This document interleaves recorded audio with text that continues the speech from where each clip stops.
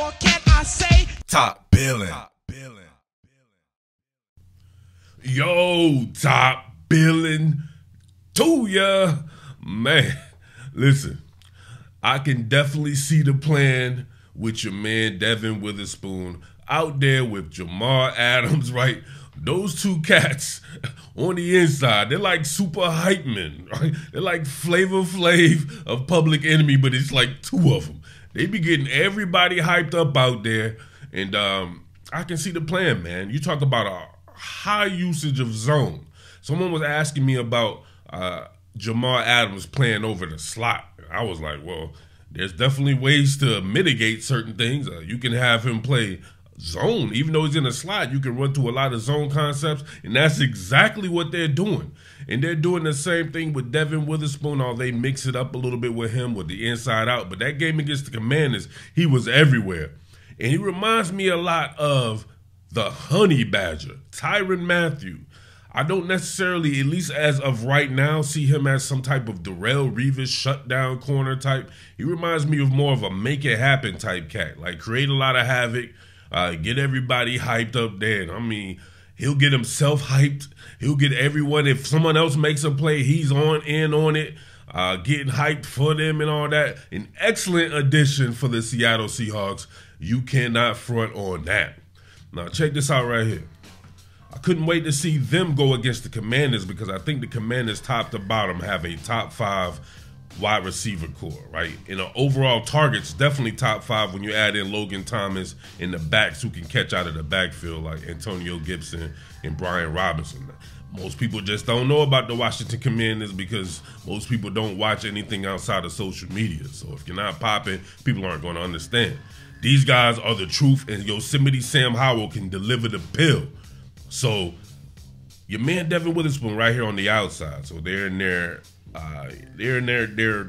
nickel package, right? The big nickel package where you have Jamal Adams on the inside as well.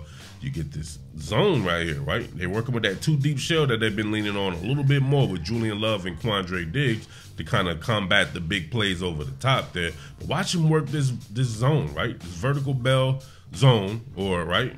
Get the zone out here. You get Terry McLaurin. I think he's running to the inside right here on kind of a hook. But watch him able to point this out right here. He's like, you got it. But watch him follow him inside as well and get himself a yaka. And then he's always hyped. There's something about, what's this arm? This arm shit right here is awesome. This shit gangster. Look at this. Oh! Almost had him one right there on zone. And if you see right here, he's always, every play is like the greatest play of all time when Devon Witherspoon is around it, right?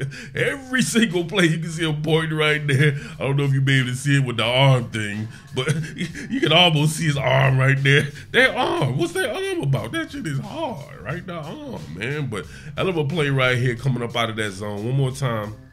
Working out of the pedal, he calls it out, drifts upfield, and then you can see the quickness. He has very good quickness.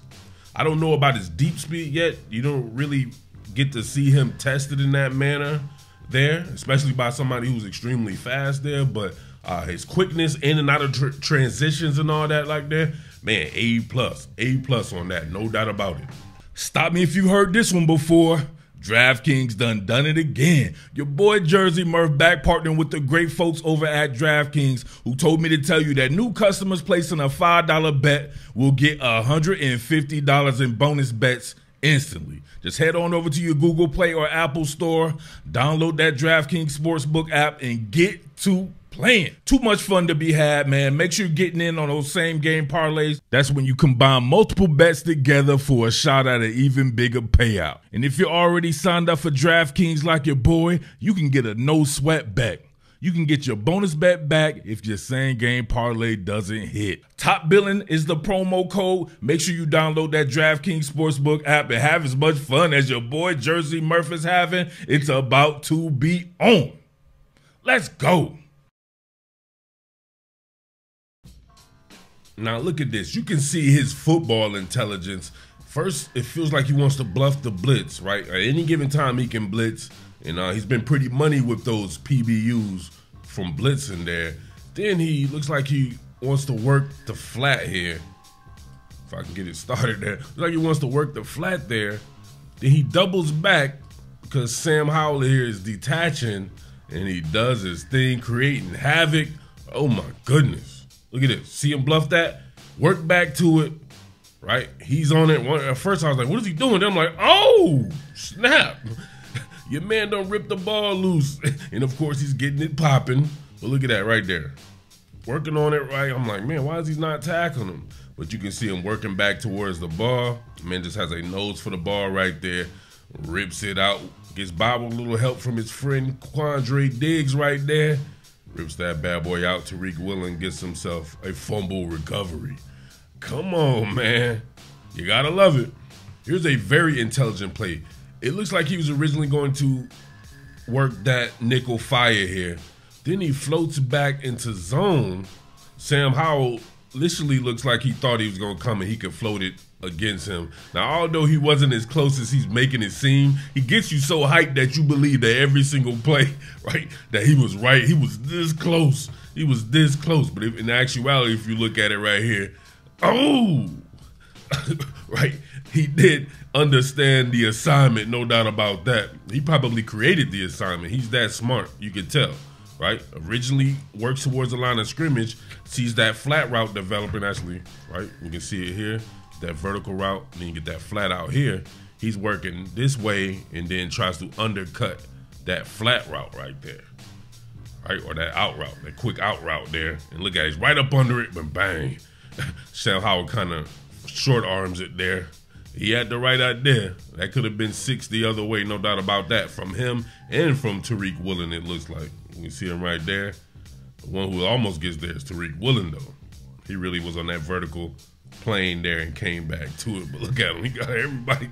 Come on, man. Y'all gotta live life like Devon Witherspoon. I ain't going front. I was annoying my wife because everything that I was doing the other day, I made it look like it was the greatest thing of all time, just like your man Devon Witherspoon, right? We were putting up some cabinets and shit, and the little hardware fit perfectly. And I was like, yeah, you see that, baby? She was looking at me like, what the fuck is wrong with this dude? You got to live life like Devon Witherspoon, baby. Just do this anytime. Just anytime you feel like it. Something's going good, just do this, right? Like, is that some Michael Jackson shit? Like, he's got that Michael Jackson in him. And I ain't talking about that dude that's collecting splinters in his ass on his team that you tried to tell me was having the greatest camp of all time. I'm talking about the king of pop. Devon Witherspoon, the king of pop. Come on, man. And he can pop people too. So I feel like he gets one of these per game. On that nickel fire with him closing off that particular lane right there, putting the quarterback in a conflict of deployment. He is absolutely money there. Look at this. Oh, at least once a game right there. He's firing in all cylinders right there, getting himself a PBU in that manner there. Coming off the edge. Oh, all right, now we have to talk about physics. Devon Witherspoon is a hard hitter, right? The king of pop. He will pop your ass, no doubt about that. But I've seen him run over quite a few times as well, and I wonder if that's the next evolution of his game. Obviously, it's going to be, he's a young cat. He's got to get in the weight room, man, because some of these running backs and tight ends definitely sending him to zombie town a little bit. We can see it on the halfback angle, right? Brian Robinson coming here. Witherspoon, no dice. See it a little bit better here, right? Get that halfback angle on Jordan Brooks there. He runs through the tackle of your boy Devon Witherspoon right there, getting himself like an extra 10, 12 yards. But look at that right there. It's a mano y mano, mano y mano, however they say it, right? And you can see him right here. Head on the outside and everything, just like you would kind of teach it there. But, man, there's weight classes for a reason there. He barely stops Brian Robinson at all.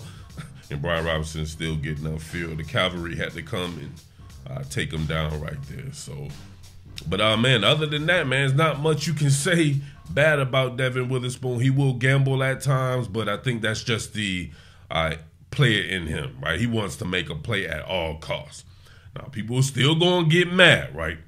Because I still think that Kobe Bryant can do a lot of this stuff right here. I know he's on injured reserve there. So I wonder, what do you do with a Kobe Bryant, right? They're playing a lot more zone than I remember than they did with Kobe Bryant. It felt like Kobe Bryant was straight up man-to-man 99% of the time when he was in the slot last season. They've mitigated that, like I said before, maybe accounting for Jamal Adams' inability to play man coverage while still having him, who can definitely do all this shit, and he does it well, right? I think Jamal Adams has to break down in space a little bit more. He's been missing some tackles as well, but you talk about blitzing, sideline to sideline, getting everybody hyped, big hits and all that. Jamal Adams is right there. Kobe Bryant, we saw, can do that. He laid somebody the hell out, right? That dude is still in Zombie Town from the preseason with that Kobe Bryant hit, and then you have Witherspoon. So lots of versatility there. When it's all at full strength, do you just keep a guy like Kobe Bryant on the bench? I don't know. That's tough right there. So Trey Brown's been playing some pretty good ball on the outside when he's in there. And it allows Devon Witherspoon to do what he does on the inside. So like I said before, rich people problems. And answer this question here. Does Julian Love suck? Yeah. What happened to that cat on that one Julian Love video I did, who was trying to tell me after 2 games Julian Love sucked because he was playing out of position. Now you see him in his regular position. He's flying around and all that right there. And I don't see that dude coming back with his stupid ass PFF stats and shit like that. Don't come to my channel with nothing about no PFF. I've been like that since 10 years ago, right, in my career when they first started coming with that shit. And I said, do not bring that shit here. That's for lazy people. That's for nerds and casual fans who just like statistics. It doesn't take into account the type of player that you saw, right? If you're doing comparative stats, who was your assignment on the other side? Suppose your assignment is DK Metcalf or Tyler Lockett, and then the other dude's assignment is some jag, right, that nobody's ever heard of, 3 catches that season or something like that. You know what I mean? It's hard to compare people who are not in the same scheme, doesn't have the same exact assignment and all that, and then give them the same grade. So PFF, like I always say, stands for pussies follow frequently. And I'm going to run with that for the rest of my career. All right? But listen, Julian Love doesn't suck. All them other dudes don't suck either. Definitely a lot of talent on that defense. So got to see it come together a little bit more. The Commanders is a tough ass, like I tried to tell people. But, hey, man, I'm just talking, right? It is what it is. All right? Well, it's your boy Jersey Murph as always. Thanks for the support out there. Your boy feeling a little bit better, so we can continue to rock out like that. All right? What more can I say? Top Billin.